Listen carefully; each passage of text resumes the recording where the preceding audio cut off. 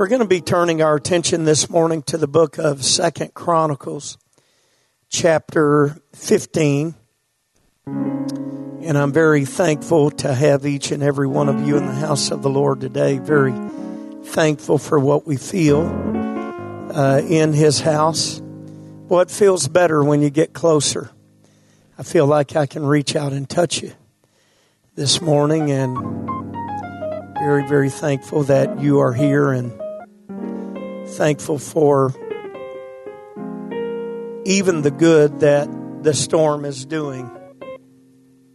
You know, the storms are devastating, and it has left horrible, horrible reports. But for all of the bad reports, there are amazingly good reports. And you may be seated just a moment. Brother Ken Sharp is here, and I want to give special honor to Brother Ken Sharp. He and Angel and Adrian and Austin, they slept in a Sunday school room in Portland at the church there.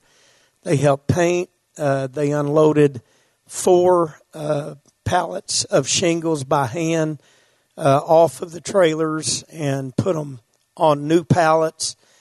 And they have worked very, very hard, and I want to give him special honor. Ken, would you stand? Very, very thankful for you. And God bless you. You may be seated. Sarah, would you stand? Sarah used to be Stanley. Now it's Day. And a lot of you have not had the privilege of meeting her husband, who is a certified electrician and works right here at bases. Many times military bases call for his professional expertise in electrical work, and he is just amazing. He had 10 days off, and he said, "Pastor, I'd be more than happy to go. I'm just going to Rockport, and I'm going to try to help." And I said, "Well, man, we have a place that you can go, the United Pentecostal Church there in Rockport. Pastor Edens definitely needs help." And would you believe, by the time we got there yesterday, that Jeremy, her husband, has almost completely rewired the entire church building. Totally rewired it. And I can't tell you how much they appreciated his abilities, and he's just basically became the foreman around there, and took charge and took leadership, and was ready for 60 people when they showed up. And I want to give special honor to Jeremy and say thank you to Sarah for her willingness to let her husband go. She's been here alone, and he's been up there alone working hard. So thank you again, Sarah and Jeremy. And these are the kind of reports. One man was a volunteer for Brother Stollard there in Portland, and didn't have the Holy Ghost, just had a heart to help hurting people, and went to church. He said, "Yeah, I'll come Sunday," and last Sunday received the gift of the Holy Ghost. That's what happens. And very positive things are happening all over the district. People are stepping up, and brothers helping brothers, sisters helping sisters. Now, I would say, for those of you who want to volunteer and desire to volunteer, Rockport is the place for you. There's no doubt in my mind that you could drive to Rockport and drive around, and general labor, when it comes to general labor, you could find something to do in about 5 minutes.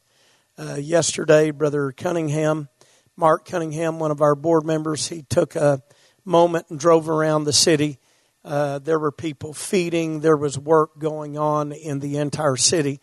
And one man, I think he said it correctly, he said a lot of people jumped the gun and they sent trailer loads of items to Rockport. Rockport wasn't ready for trailer loads. They had no place to store the goods. They had no electricity to refrigerate anything, and so what wasn't protected was destroyed. So right now, this week is the week, really, to send things to Rockport. This is the time to go down and volunteer, and there are always things that you can do for general labor and helping people. So that would be a target. Right there would be Rockport, and you can coordinate through us. We can put you in contact with people that you can help and find out the needs. In fact, Brother Rod Carpenter, pastors in Corpus, said that this week, next week, and it's going to take months and maybe years to completely rebuild the city. So Aransas Pass, Rockport, those are areas that you certainly could be utilized. And if you'll come through the church, we'll do it in a very organized fashion and put you in touch with people. There are a lot of general labor opportunities. The grounds, even there at Rockport United Pentecostal Church, needs to be cleaned up. Many things to do. Shingles all over the around the building, and that's something that could happen over the next couple of days. So God bless you. Thank you for your willingness to help, and may God richly bless our church. Would you stand with me one more time? You have your Bibles, the book of 2 Chronicles chapter 15. 2 Chronicles chapter 15. And we want to begin reading this morning with verse 7. Be ye strong, therefore, and let not your hands be weak, for your work shall be rewarded.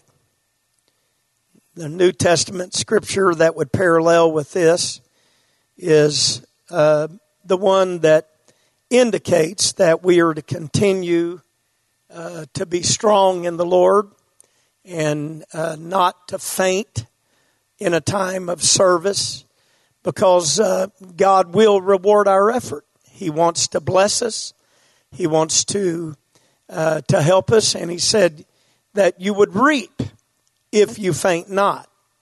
And it's important that in a time like this and in a season like this, that we don't find ourselves fainting, but we find ourselves recommitting unto the Lord. This is, the end time is no time to be fainting. This is not time to be playing church. An amen or even a Baptist nod would be in order right now. It's not time to play church. It's time to be the church. It's not time to vacillate between worldliness and godliness. This is time to be holy, for I am holy, saith the Lord. This is not time to seek the things of the world, but this is time to seek God. Notice with me in verse 8, and when Asa heard these words and the prophecy of Obed the prophet, he took courage and put away the abominable idols out of the land of Judah and Benjamin, and out of the cities which he had taken from Mount Ephraim, and renewed the altar of the Lord that was before the porch of the Lord. Now notice verse 7. Be ye strong, therefore, let not your hands be weak, for your work shall be rewarded. In other words, the prophet is saying, God's going to reward an effort by those that seek Him. If you make an effort to seek the Lord and to consecrate unto the Lord, He is going to match it and reward you for your effort. And when they heard this, it made them want to consecrate even more. That God's going to reward your efforts for consecration. I wish that we as a people and we as a nation could hear that, and that kind of proclamation would still have the impact upon our nation that it did these particular people. That when they heard that if you consecrate, God's going to reward you. If you consecrate and make an effort to seek God, that He's going to reward you, that it would cause us to deepen that consecration and to even do more to consecrate. In other words, when they heard that God was going to bless their effort, then they even put forth more effort to be consecrated unto God. And I wish that could happen again, that if there's anything that should make a people want to please God more, it's understanding that God has blessed us already and not cursed us when we deserve to be cursed. In other words, if God has not judged you for your sin, you ought to be thankful and willing to consecrate unto the God who has been merciful to you. This nation, if we could grasp this, God's been merciful to us in spite of our sin. Our sin, our children's sin, you just think about it. Our nation's sin, our desire to be frivolous with our time and attention, and our lust for the things of this world and ungodliness, and God has not judged us the way that He could judge us. I will go down on record that these storms are not the judgment of God. They are not the judgment of God. If God would judge this nation with water, it had been judged a long time ago. God doesn't do that. He tempts no man with evil. That it happens on the just and the unjust. And God made a proclamation and put a rainbow that I will not use floods to destroy the earth again to completely do it. And God is not, this is not the judgment of God upon the earth. The next judgment will be by fire, and you don't want to be nowhere near here when it happens. Can I get a witness, somebody? So God bless you. You may be seated. Our subject this morning is a covenant to seek the Lord. Notice in verse 9, and he gathered all Judah and Benjamin and the strangers with them out of Ephraim and Manasseh and out of Simeon, for they fell to him out of Israel in abundance, when they saw that the Lord his God was with him. Notice he gathered all Judah and Benjamin and the strangers with them out of Ephraim and Manasseh and out of Simeon, for they fell to him out of Israel in abundance when they saw that the Lord God was with him. So they gathered themselves together at Jerusalem in the 3rd month in the 15th year of the reign of Asa. And they offered unto the Lord the same time of the spoil which they had brought, 700 oxen and 7,000 sheep. And they entered into a covenant. Notice this, to seek the Lord God of their fathers with all of their heart and with all of their soul. Notice that scripture, and this is where we will extract our text this morning.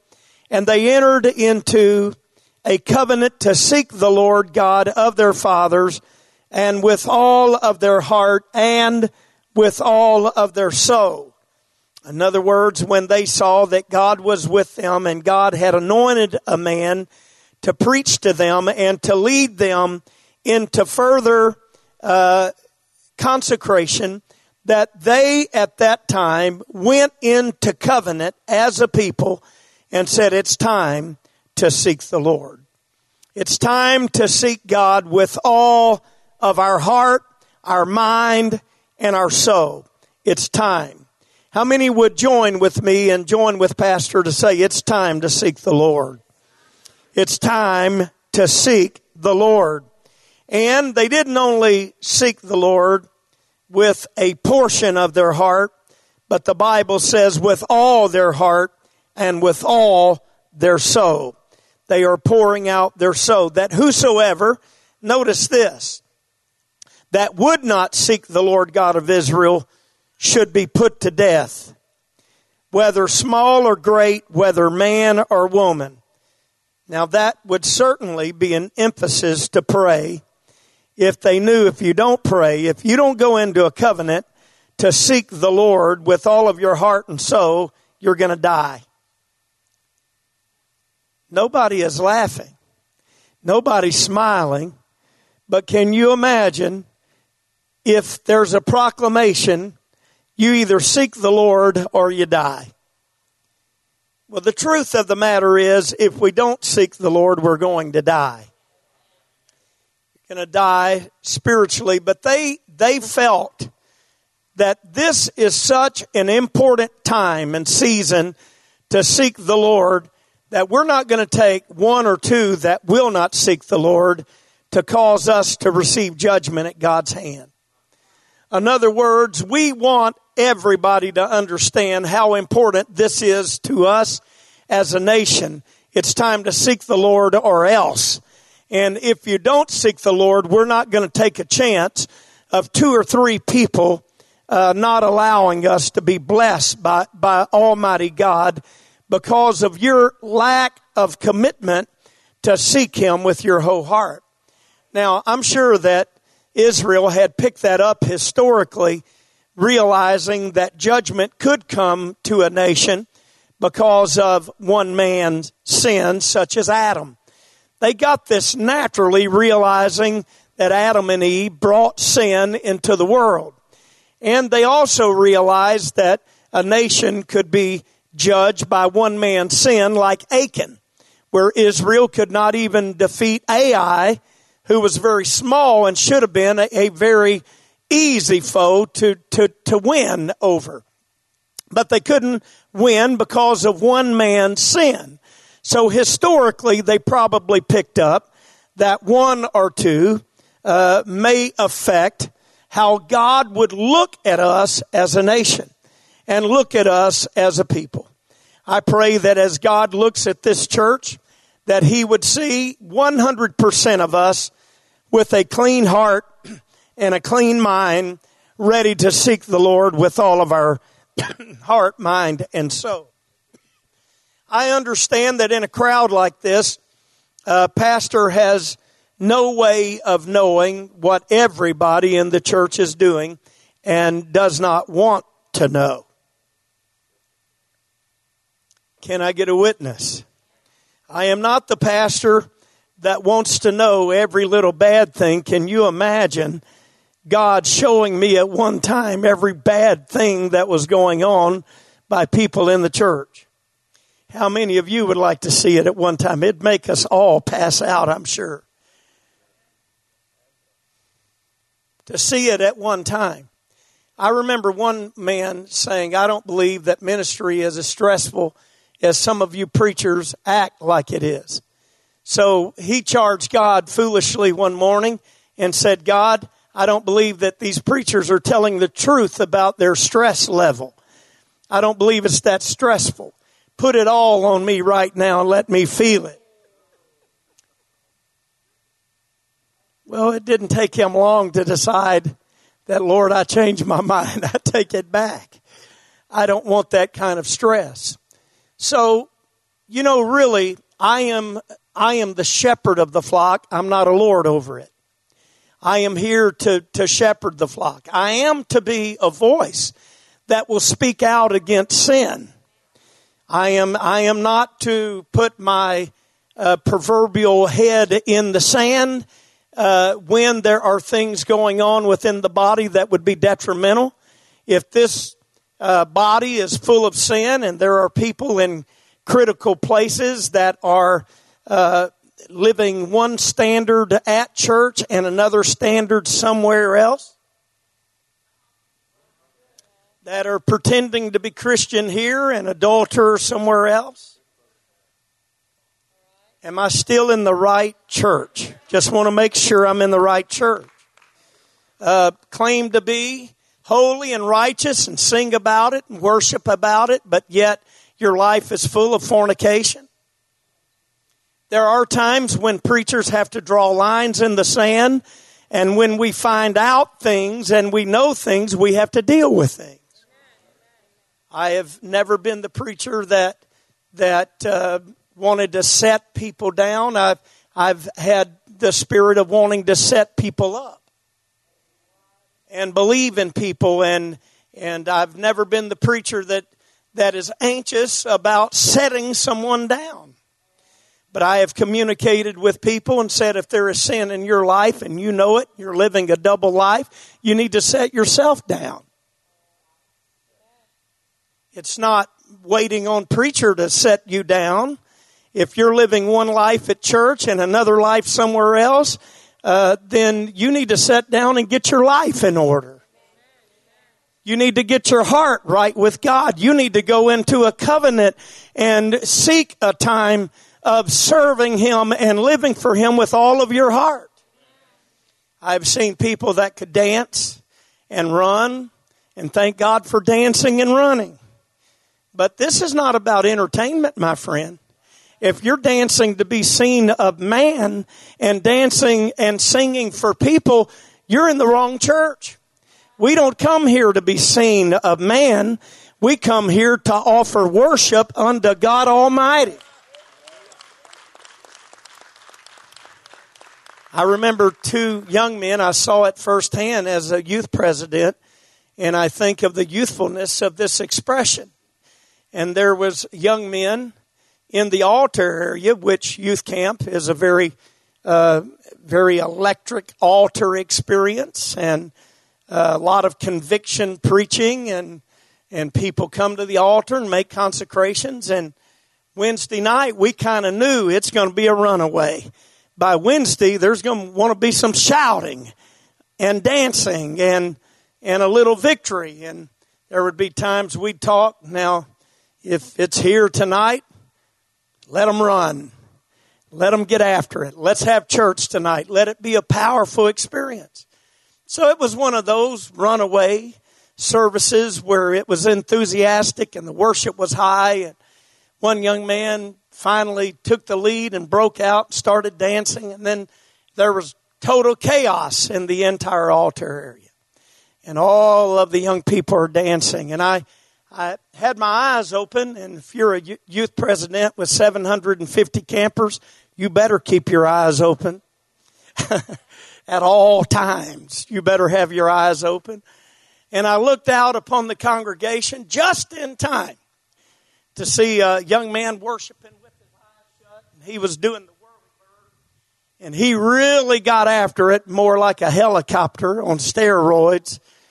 And his arm come flying by and hit another kid upside the head who had his eyes closed, worshiping God, minding his own business, when this fella's arm like it took his head off. So I saw it all in real time. Here he is. This kid is worshiping God. Boom, hits him in the jaw. And this kid sees this kid now, still doing the whirly-bird over there. He looks at him, acts like he's dancing, and whirly-birds over to him and knocks his head off. Whether in the spirit or out of the spirit, I cannot tell. But I happened to see it firsthand. I thought, my, nowhere but youth camp can these things happen. We don't worship. That would be a fleshly vengeance is mine response. The Spirit of God's nowhere near that. Neither is God in any of my performance-based mentality where I think I'm doing this to be seen of man. I'm not doing this to be seen of man. I am worshiping unto Almighty God. I am worshiping Him with all of my heart and all of my soul. I appreciate our singers. I appreciate our musicians. I appreciate our wonderful, amazing choir, but this isn't about us. It's about Him. We don't come here for us. It's all about Him. And when it's not unto God with all of our heart and all of our soul, then we have missed it. This is not about me this morning. Thank God for the mercy and the grace of God. I am not talking about perfection. I don't think there's anybody here that's reached a place of perfection. But it is about pursuit. It is about the right direction. I didn't say you had to be perfect to preach here. If you had to be perfect to preach here, there would never be anybody preaching to you. There isn't a perfect preacher on the planet. Nobody. We are full of imperfections. If these choir members had to be perfect to sing to you, there wouldn't be any choir because there's nobody that is perfect. But imperfect people must be pursuing a perfect God.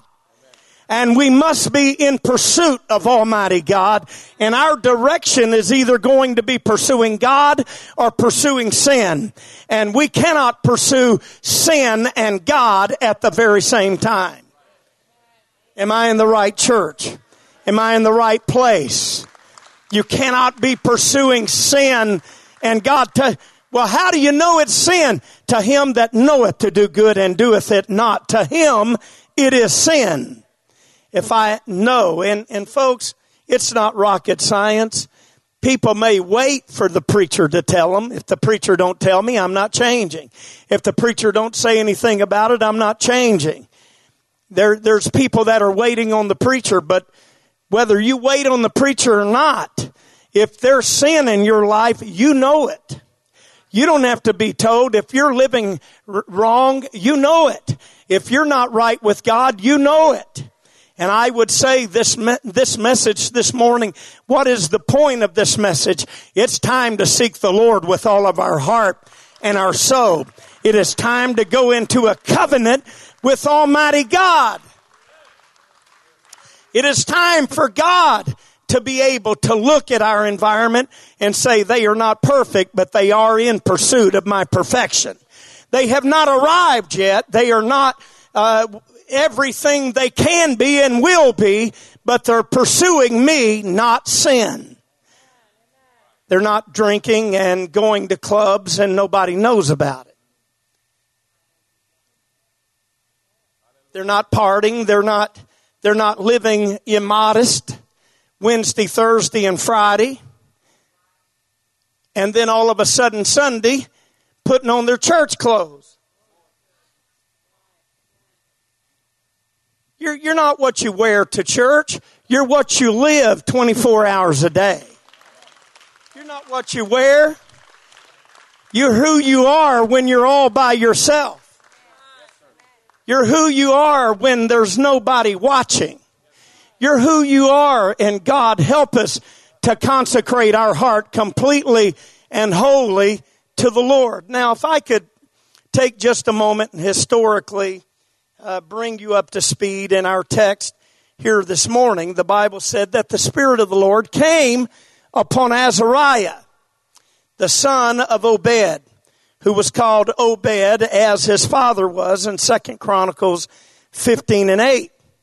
Notice for a very long season, Israel had been without the true God, and the Bible says in this particular chapter, without a priest and without the law. In other words, if there is not someone in charge, a priest or a prophet that is giving the law, people seem to go their own course. And unfortunately, in this case, they went away from God.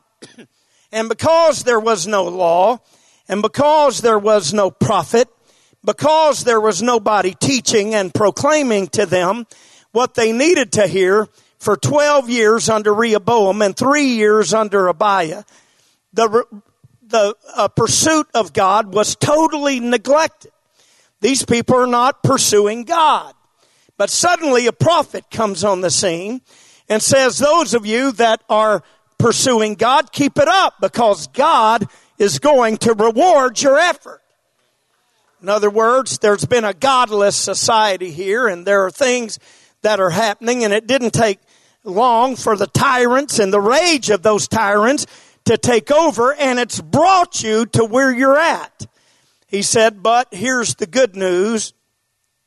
If you'll call on the Lord, He's going to reward you. If you'll keep seeking God, He's rewarding them that are seeking the Lord. And so when Asa heard that God was going to bless him for the steps that they had already made toward God, that word made them even want to do better. Listen, folks, we are perverted and messed up when the mercy of God takes us to greater sin instead of more consecration. When the mercy and grace of God, here's what you have to understand. In one particular chapter, it said, because judgment is not executed speedily, therefore the hearts of the Son of Men are fully bent in them toward evil. In other words, they get in their mind, because judgment has not come, that it will never come. And folks, let me tell you, I don't believe that we are seeing direct judgments of God. I believe the earth is aging, and it's beginning to show signs of its age. We're beginning to see what is happening all across the world. It was even prophesied that in the last days there would be wars and rumors of wars, pestilence, earthquakes in divers places. And to me, it speaks of the age that we are living in. We are living in the last and the final hour. And would the church say amen? But because judgment has not come, people think that judgment will not come. And he said, because judgment has not come, the hearts of the Son of Man are fully bent in them to do evil. There is something about young men and young women that are youthful in their sinful age. One of the best things that can happen is for them to get stung by their mistake. One of the best things that can happen is to be wounded without much loss, if I could say that. I'm speaking to my own life. One of the best things that happened to me is getting caught. I was the kid that always got caught. My cousin never got caught. He was in a casket and placed in the ground. He was the guy that never got caught, thought he was invincible and never would be caught. But be sure your sins will find you out. O.R. Foss taught us and tried to teach us well, anybody that would listen. He said there's a difference between the judgment of God directly, the fury of God as spoken in the Old Testament, where the fury is coming through his nostrils, where God is breathing out fury upon the world. He said, but there are judgments of sin. Sin alone has a consequence. It has a price tag on it. Listen, if you are in a marriage, you're subject to lose your marriage by adultery. Because sin alone has a consequence. The Bible said that the wages of sin are death, eternal death, and the consequences of sin in this life.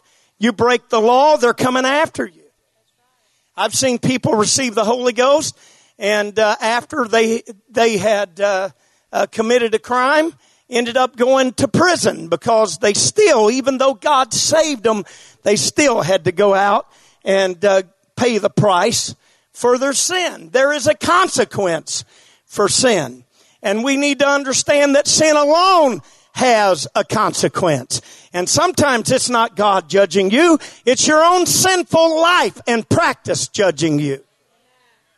That's what it is. Because there's a consequence. You go and get in a sinful man's face and push him, he may shoot you this morning.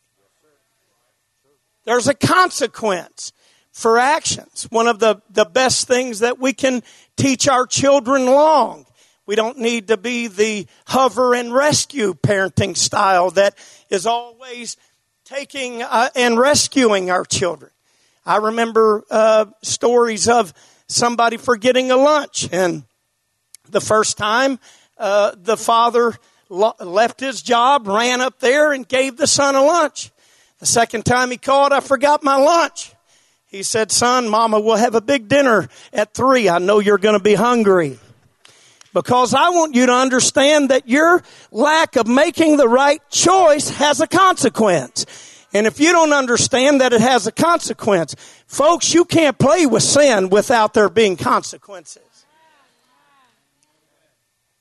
There are consequences that are created by sin. But this is a powerful story in the book of 1 Chronicles, because in spite of the consequence came a word, and Israel would become famous, because it even says in this text, every time you get in trouble, you run to God and He hears you. Every time you get in trouble, God hears you. But I wish that something could happen, that you could hear a sermon. Oh, I really do believe that possibly a man that's no longer 18 or 17 or you're not a boy, you're not a lad anymore. It's time to seek the Lord. I mean, you listen, your life is ahead of you. Don't waste it with riotous living. I mean, we need to get a hold of ourselves. We're 30 and 40 and 50 years old, and then we die. And then it's the judgment, the real judgment, where God is going to make us be accountable for every deed done in our body. That's what the Word of God says, that He's going to take every deed. He said, the writer said, knowing the terror of the Lord, we persuade men, knowing that one day we're going to have to give an account for every deed done in our body. Everything we did, everything we didn't do, everything we should have done. God knows. So this was the particular setting of this chapter. And notice the Bible said that they offered unto the Lord at the same time of the spoil, which they had brought, 700 oxen, 7,000 sheep. So, which they had literally taken from the Ethiopians. Now notice that whosoever then would not seek the Lord God of Israel should be put to death, whether small or great, whether man or woman. He said, these are the words of their covenant, which commanded all idolaters to be put to death according to the law of God. And so they were saying, if you don't seek God and you continue to seek your idolatrous ways, we need God to hear us, and we need God to help us. And this was in the Old Testament, and so they were living according to the law, and according to the law in the book of Deuteronomy, we are going to kill you if you don't go into a covenant to seek the Lord. Well, I have good news and bad news. The good news is we can't kill anybody for not seeking the Lord. That's the good news. The bad news is we can't kill anybody for not seeking the Lord. Because if there's anybody that needs the blessing of God upon them, it is Hope Center Church. Did you hear me? But the Bible said in the New Testament it takes a shift. And the shift is nobody's going to kill you for not seeking the Lord. But they do use the same terminology in that it's your responsibility to mortify the deeds of your body. In other words, you have your own personal responsibility to mortify the deeds of your body. The sinful deeds of your body you are responsible for. So he said, nobody's going to kill you for your ungodly deeds. You need to kill the ungodly deeds within your own self. You need to take the sword of the Spirit. You need to execute judgment. You need to say enough is enough. My days of living double are over. My days of a double life are over. I'm going to seek the Lord with all of my heart, my soul, and my mind. This would be a good time to seek the Lord. Notice the blessing that would come to a nation, and that is what motivated. Judgment should not motivate you to want to live for God more. That's backwards. The mercy of God should make you want to live for Him more.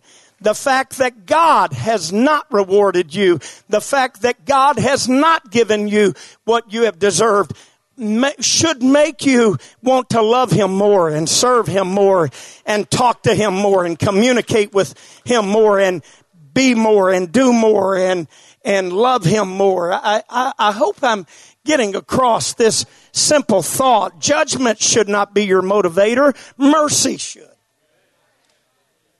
And that's what I picked up in this text. That it was mercy that motivated them to further consecration. It wasn't judgment. It wasn't somebody declaring judgment upon them. God's going to reward you for your actions. You're going to be blessed of God. Okay, we're going to consecrate more. We're going to bless more. For all of the people that make radical decisions and make ridiculous statements like holiness doesn't matter and things doesn't matter and there are no boundaries and there's no need for lines and we don't need any separation and certainly don't need a preacher to tell me how to live. Then take that own philosophy to your children. Take it to their children. Tell your children that coloring within the lines is not necessary anymore. That you can color as a 12 and 15 and 20-year-old. It's all right to color outside of the lines. Boundaries does not matter. Nothing is important. But I would say to every parent that is here, you want boundaries for your children. You want boundaries. You don't want an uncle thinking there's no boundaries around your children. Not an evil uncle. Can I get a witness, somebody? You want to teach your children. That's a no-fly zone. They can't touch you there. You want to create boundaries. Come on, everybody. The church needs boundaries.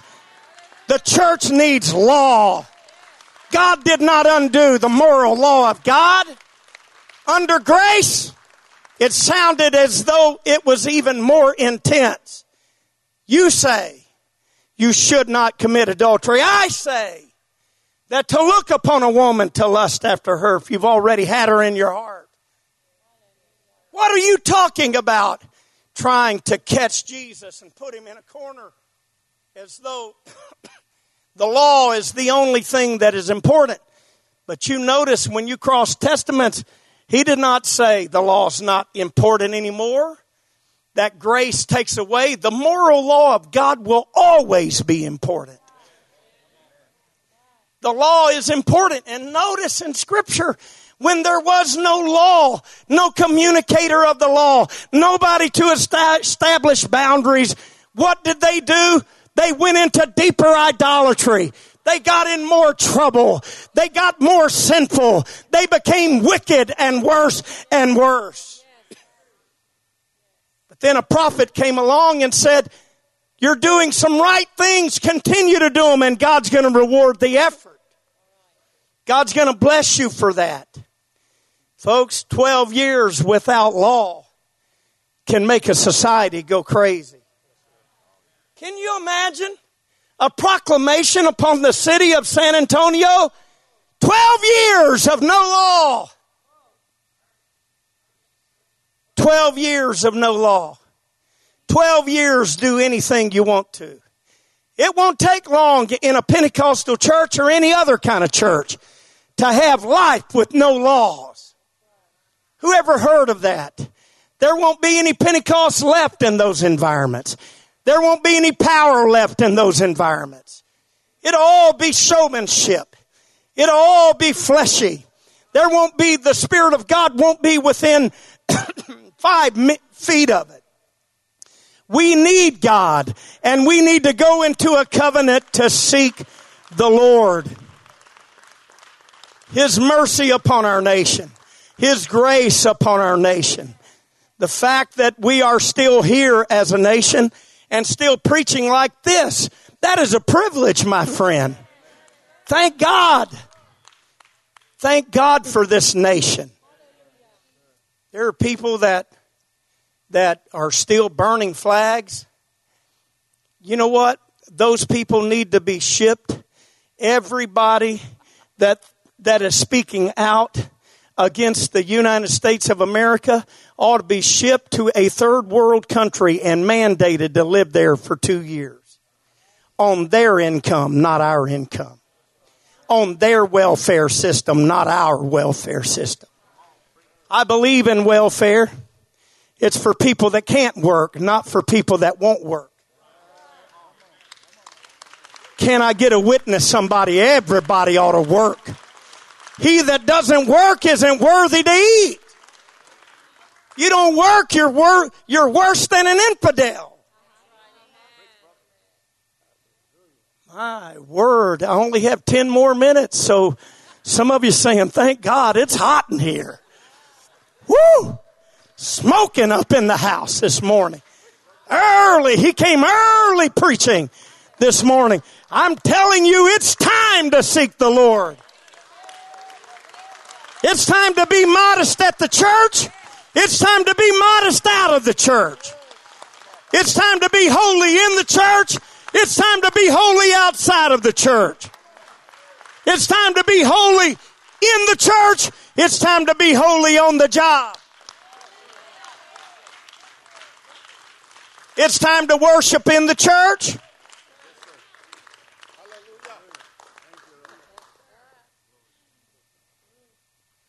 Somebody said, you know, as a kid, and you would know a kid was asking this statement. Is it really a sin to get back in the back seat of the car and park? My question to them, I knew exactly what they were talking about. I said, can the cross fit in the back seat? If the cross can't fit in the back seat, and if you drag the cross into the bar with you, and the cross seems awkward on the stool, you better get out of there, because you can't live anywhere you can't carry the cross. Oh my, am I in the right church? Will the cross fit in the back seat of the car? Will Jesus stay and watch what you're watching with you and say, give me the popcorn? Am I in the right church? I'm talking about making a covenant to love God with all of our heart, soul, and mind. Not one thing in the church and something outside of the church. Church is a hospital for sinful, hurting humanity. But if the church is as sick as the world is, we're not going to be able to help anybody sick that's in the world.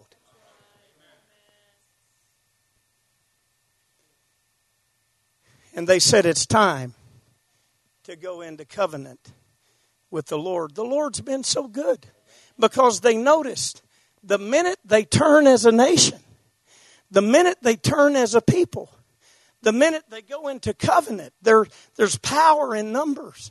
And the minute we went into covenant with God, He began to reward our covenant of consecration. He began to bless us as a people. Can I tell you that we are the most blessed people in the world? God has been so good to us. God has been so faithful to us. And if there was ever a time that we needed to consecrate as a result of His faithfulness, this is what they did. They said, it's time. Notice our text this morning. He said, the Spirit of God came upon Azariah, the son of Obed, and he went out to meet Asa, and said unto him, hear ye me, Asa, and all Judah and Benjamin, the Lord is with you, while you be with Him. A consecrated body will guarantee His blessings. He said, if ye seek Him, He will be found of you. But if you forsake Him, He will forsake you. In other words, you live your double life and act as if it's okay. You don't give Him your complete, whole heart, mind, and soul, you're not going to receive the blessing of God. But he said, God will reward you if you seek him. Now, for a long season, notice verse 3, Israel had been without the true God and without a teaching priest and without a law. They didn't have a preacher. They didn't have anybody to remind them with sermons like this that would say the law is still important. Not the Levitical law, not the first 5 books, not the Pentateuch taught by Moses, but the moral law of God is as important today as it's always been. If God hated it then, he hates it now. The sins that would cause God to regurgitate, the sins that would turn, as it was his stomach, still turn his stomach. God loves people, but he still hates sin. And the decree was a very good decree. He said, you seek him, you'll be found of him. You come to him with your whole heart, he's going to be waiting on you. Notice verse 4, as I've already spoken to you this morning. But when they were in trouble, they did turn unto the Lord their God of Israel and sought him, and he was found of them. Every time, the prophet said, every time you've been in trouble, he was there for you. But when are you going to straighten up and seek him with all your heart, your soul, and your mind? Well, I messed up, and I am a preacher of mercy. But when are we going to move to a place of maturity? When are we going to move beyond just verbally saying, I love you, Jesus, and make commitments to him that prove it? Make commitments to him that show it and reveal it. This is the type of living for God that will affect your children. This is the type of living for God that will give your children substance and hope for the future. It's not vacillating between opinion. It's not unholy today and holy tomorrow. It's not living one way at church and then speaking out against the church and righteousness. God forbid that anybody that would cease from pursuing righteousness, that's one thing, but speaking out against as though you're in opposition of righteousness is a whole nother thing together. Can you imagine how quick you can find yourself in trouble when you begin to say that righteousness and holiness, none of that's important? All of those rules, that's not important. What if while my wife was trying to teach my daughter that don't go out of the fence and the gate is extremely important and there's a road that's dangerous, I was getting in the baby's ear and saying, nah, don't listen to her. That doesn't make a bit of sense. That gate has absolutely no meaning. You're 5 years old, girl. You can do anything you want to do. If you want to go through the gate and on the other side of the fence, you go. In fact, I'll put toys out there that will lure you out there so you can play in the street. That's the way the devil works. That's the way the devil talks. That's the way backslid people speak. Oh my. Did you hear me? I may not get an amen. That's the way backslid people. That's the way deceived people talk. Do anything you want. That's not important anymore. And it won't take much of no priest and no law until God. There will be idolatry. There will be lasciviousness. People will take a cheap grace message as though nothing. And then their marriages are destroyed. Their children are destroyed. They have no apostolic heritage to hold on to. Is there anybody in the house today that understands going into covenant with God and living something is important? Living it is so important. And there are people that put all of their emphasis on standards and have no holiness, no mercy, no grace, no kindness, no compassion, no long suffering. I believe we can be the church that has it all. I believe God wants us to be the church that is long-suffering, gentle, kind, not judgmental, isn't hard, isn't mean, isn't trying to be holier than thou. I believe this church can be it all. That God can help us. And the only way that we will ever see it is when there is a covenant to seek the Lord. Would you stand with me as the musicians come this morning, a covenant to seek Him? I'm inviting all of you to come around the front, if you would come. And notice when Asa heard these words and the prophecy of Obed the prophet, he took courage. In other words, he said, wow, what a word. The word of God's continued support gave him courage. The fact that God would continue to work with me as a man in spite of my imperfections. That God, in spite of 12 years of pursuing idolatry without a priest, that God will still work with us. That God will still help us. And just as every time we got in trouble, we cried out to God. But He said, we need to go into a covenant. Not just a one-day covenant, but a covenant to seek Him. A covenant to really serve Him. A covenant to be pleasing to Him. If there's anything in this last season of life, some of us are approaching 30 years of age, some 40, some 50, some 60. Can you imagine some 50 or 60-year-old changing the entire schematic of what's important now and what's necessary? Change all the rules and nothing is even important anymore? That suddenly everything that brought us to this moment was just a hoax and nobody did it right and they were old fogey and none of that's important. That's how you talk when there is no priest. That's how you talk when you're in a society where the moral law of God is not important anymore. Where pleasing God is not on the mind of a people and a nation. But I hope today that it could start with us. That pleasing God is the most important thing. Not being holier than any other church in town. Not being more righteous so that we can be self-righteous. But being pleasing to God. God saying, in this people I'm well pleased. They are who they say they are. They love purely. They give me their whole heart, their soul, and their mind. I'm so thankful that God is love. I'm so thankful that God is full of grace and full of mercy.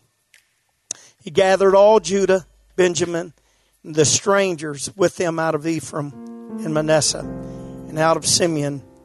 For they fell to him out of Israel in abundance when they saw that the Lord God was with him. When they saw the blessing upon Asa, the preacher that said, we're going in, it's time to seek the Lord. When he said God is calling us and you've heard it prophesied that God is well pleased and will continue to reward our efforts. When they saw that, people began to gather and said, now that we know that Asa is leading them to seek the Lord, we will also come. And thousands begin to join him because people really do want to be where the moral law of God is important. People really do want to be. You say, oh, people don't want this kind of preaching anymore. Oh, they really do. Because there's safety in boundaries. When it's presented properly and not mean and not harsh and not hateful. When they understand that God does not create boundaries to create prison houses. But He does it for our own protection. And it becomes the greatest liberty. Can you, how foolish people that have left the church and years later, the things that hit their own personal lives and was exposed, their own sins, came forward. And I remember hearing about celebrations when they would leave the organization and no longer being bound by standards. They would call it liberating services, where they got up and proclaimed that we're now free. Passed out scissors in the congregation and ran and celebrated their freedom. Can you imagine that? People that preached this truth and loved this truth and then made mockery of the truth that they had preserved, only for all of their junk 10, 15 years later to come out and to come to surface.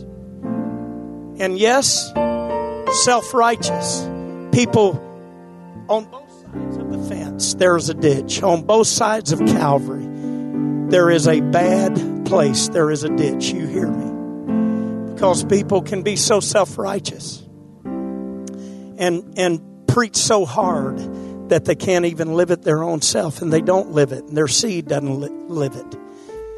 And I know I'm making some very bold declarations, but our safety is to seek He who is on that middle cross. Holiness and righteousness cannot be legislated through a rule book, but through a loving relationship with the King of Kings and the Lord of the Lords. All our do's and all our don'ts must be because of Jesus Christ. It's not, my church won't let me, my preacher, that is so shallow. But because of my commitment to Jesus Christ, there are some places I cannot go. There are some things I cannot do. There are some things I cannot wear. There are some actions I cannot take because I love Him. They made a covenant to seek the Lord with all of their heart. And would you right now join me?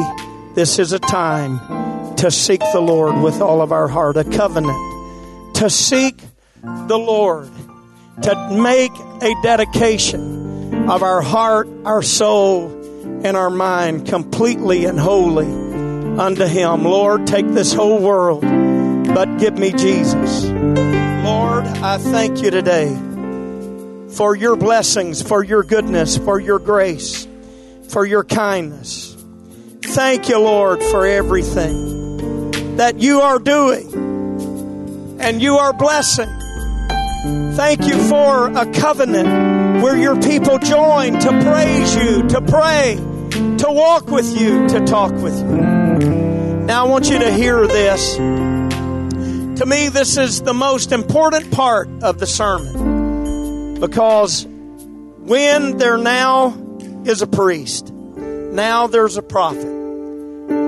Obed has spoken. Now Asa is bringing law to them. Now notice this verse. This is so powerful. And they swear unto the Lord with a loud voice and with shouting, with trumpets and cornets. Notice. And all Judah rejoiced at the oath, for they had sworn with all their heart and sought him with their whole desire. And he was found of them, and the Lord gave them rest round about, even from their enemies. When they went into a covenant to seek the Lord, there was joy that entered into the tabernacle, not bondage, but freedom. When they went into a covenant and said, as for me and my house, we're going to serve the Lord. We're going to seek the Lord. If you don't seek the Lord, you're going to die. Nobody can stay in this community without seeking God wholly with their whole heart. Don't leave anything in reserve. Give God everything. Then they got the bass. Then they got the keys. Then they got the cornets. Then they got the drums. Then singing and joy came into the atmosphere. Why? Because God now could bless a people who had made the right choice to go into a covenant of prayer. We're going to seek Him. We're going to serve Him. We're going to love Him. We're all going to love Him. Would you begin to praise God and thank Him, and let this be more than just a praise service? Let it be your personal commitment to serve the Lord.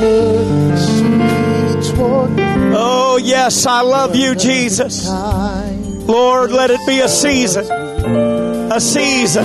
of searching our heart, searching our soul. Oh God, in the name of Jesus, thank you, Lord. A covenant to seek the Lord. Let us make a covenant as a church. It's time to seek the Lord. It's time to search for Him. It's time to give Him every corner of our heart, every soul.